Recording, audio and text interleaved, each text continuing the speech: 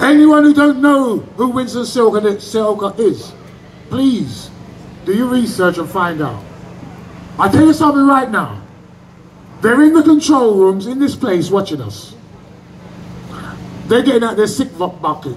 They're retching in there. They can't believe that this day has come when Winston Silcott is outside Scotland Yard chatting words of bun down Babylon. Winston, bun them down Babylon.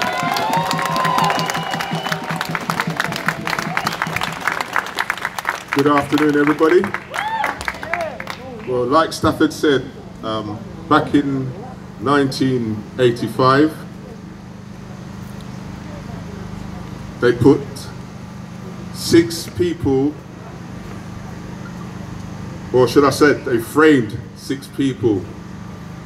3 of the for the murder of PC Blakelock, basically, and before the trial started, the 3 juveniles case was sort of thrown out, vanquished, and left the so-called 3 adults.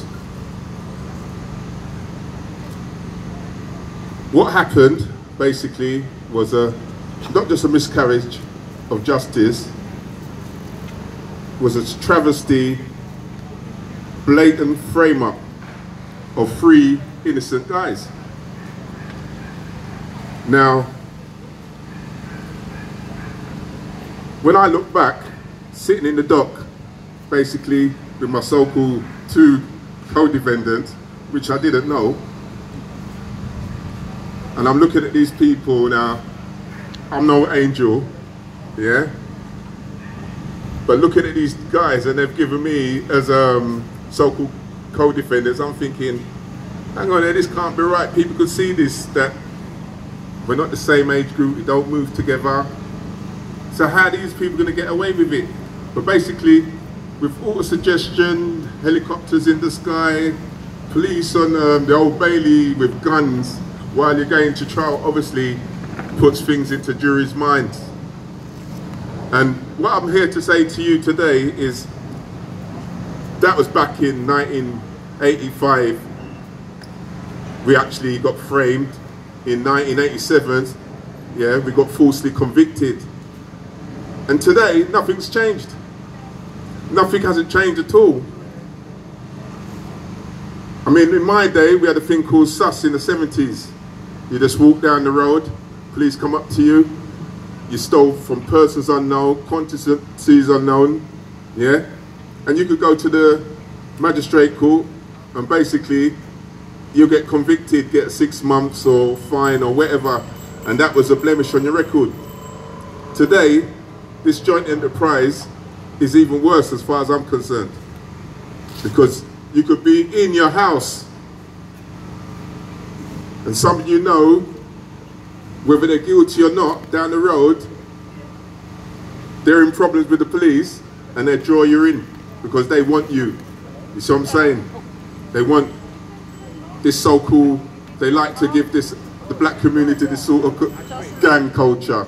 Nobody can't know nobody normal, you've got to be in a gang, which is a load of rubbish. Because at the end of the day, when I was growing up, me and this ugly guy here, we used to hang out. It doesn't necessarily was a gang. We were just friends from the same community who grew up. And it's the same thing. When I talk to young people today, they might grow up in their state, but they're not in no gang, but they all get clumped together, and basically when the police come with their force to deal with them, it's a togetherness. You see what I'm saying? And a lot of innocent people get drawn into that dragnet. Anyway, before I finish, like I said, things are not getting better. It's getting worse. Because like I said, the way they convicted me, basically, was on so-called confessional evidence, 25 words, which I never said. They fabricated the words, put it in there, got proved with an ESDA test, which is electric something or whatever it is. Yeah, they done a test on the depositions, basically, and saw it had no comment, no comment, no comment. So obviously somebody's put in piece of paper with words. He's no speaker when it comes to public speaking. Because hear what happened, right? Hear what happened, right? They carried out the most outrageous framing of this man, and we was able to prove, using the ESDA test, electronic analysis, that they framed him. And as a result of the experience that this man went through, we now have tape recorded video interviews in police stations, okay? So as humble as he wants to sound here today, what they did to him was what they tried to do to Christ. They tried to sacrifice him on the cross. And we took him off the cross, and we're here today. Winston, most people thought we'd never be standing up here on the roadside together. You go to prison for the murder of a police officer, you're never going to come out of prison. You're never going to get parole. You're never going to get bail. So most people thought that this could never happen. Imagine. We got justice, but we give them no peace because the system is still fuckery. No justice? No peace. No justice? No peace.